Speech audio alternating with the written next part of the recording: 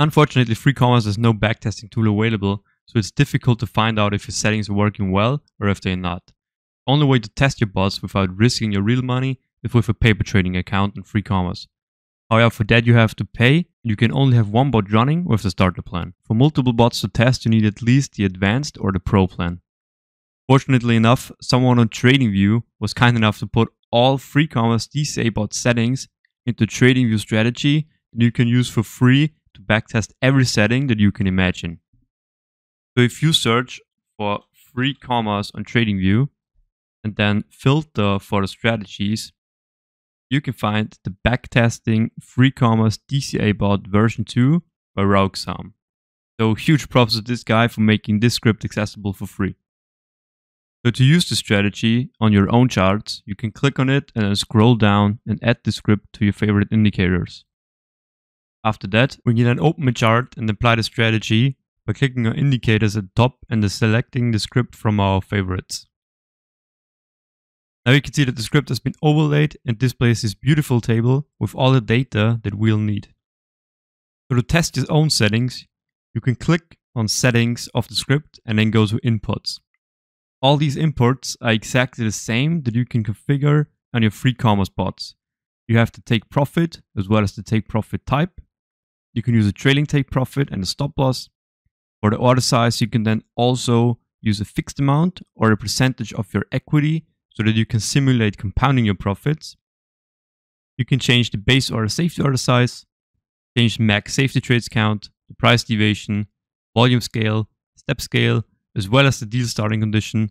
These are all supported and you already know them from your 3Commas bots. As for the deal starting condition, you can choose between the RSI 7, you can choose to always start a new deal as soon as possible, or you can use TradingView's own buy and sell indicators. At the bottom, you can then also choose the time frame that you want to backtest. Now, before we do a proper backtest, I want to configure the script myself because I always want to backtest the whole time frame that is available and I don't want to enter it manually every time. And I also want to have the daily profit displayed on the table. So in order to do that, we can open the code of the script and then create the copy of the script. I will replace it because I've already made a copy. Then I'm gonna change the default start date and end date. This is always used. So I'm just gonna type in 1999 because no crypto has ever gone back to this date. And then also I'm gonna use 2099. So it will always test the whole time frame that is available. And then at the end of the script, I'll just copy and paste my code so that I have one more row that is displayed on the table, which will be the daily profit percentage. So we can remove the old strategy, save this one to see if everything's working, and then add this one to the chart. Now you can see that the table also displays the daily profit percentage, and it always uses the whole time frame that is available to backtest. Now the bot that we're going to backtest is the one from a recently published video about the best 3Commas DCA bot beginner settings. But the bot was using a take profit of 3%. It was using no trailing take profit, no stop loss. For the beginning, we'll choose a fixed amount of $10 for the base order safety order size. We're using a max safety trades count of 7. And the price deviation is 1.87. Volume scale is 1.4. Step scale is 1.7. And then we're going to choose ASAP for the deal starting conditions. At the bottom, again, you can see that the time frame is now the whole time frame that is available. Now, before we have a closer look at the results, we need to make sure that our initial capital is the same amount as the amount that the bot will need. So you can see the error up here that currently our initial capital is $3,009, whereas the bot only requires $248.53.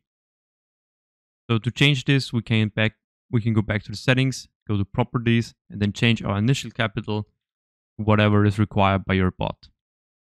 Now with these default settings and using the Bitcoin pair, we can see that the profit per day is really low as it's only 0.7%.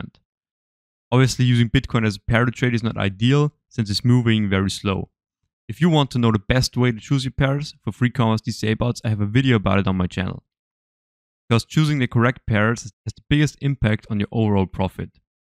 If I switch from Bitcoin to Luna, which is actually a coin that I'm using right now to trade, we can see that the daily profit percentage increased from 0.07 to 0.17. With these settings, we then also have a max coverage of 60.16%. So these are really, really safe settings to use.